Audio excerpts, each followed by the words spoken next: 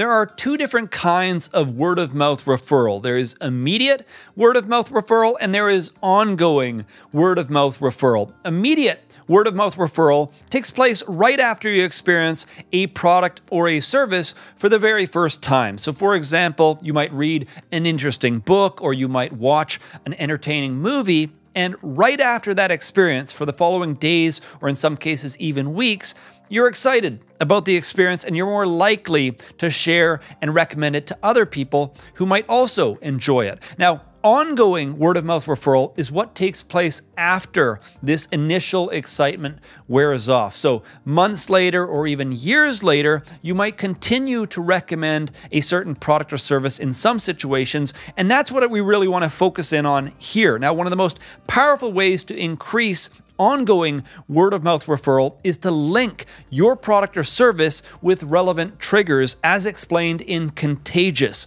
by Jonah Berger. The idea here is to identify environmental or situational triggers that relate to how someone might use your product or service, and then to create an association between that trigger and your particular solution. So a great example of this would be podcasts. Many people listen to podcasts when they're on their commute or when they're out for a walk, or perhaps while they're preparing or drinking coffee early in the morning. And as a result, popular podcasts that understand this premise will often include these kinds of keywords in the title of their podcast. So for example, comments over coffee or the daily commute or something along those lines, with the idea of creating a link between this recurring natural trigger and their particular product or service, in this case, the podcast. So by creating this kind of a link, we create an opportunity where the person that might be familiar with our podcast has ongoing recurring triggers in their life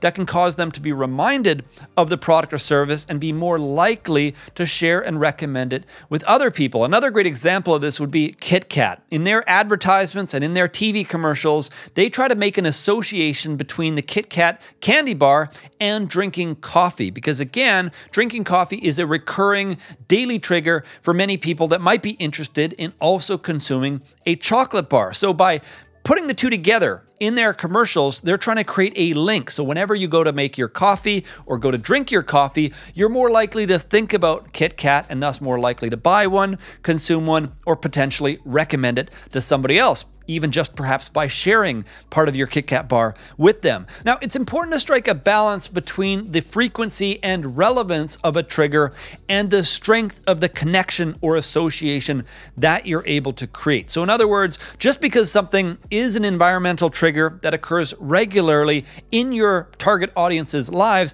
doesn't necessarily mean that it's available for you to link to your brand. If a bunch of other podcasts out there are using the word commute, then it's going to be that much less effective for your particular podcast. So you want to think about environmental and situational triggers that ideally are frequent and are a natural part of the everyday lives of your target audience, but that ideally are not yet strongly linked with other products and services.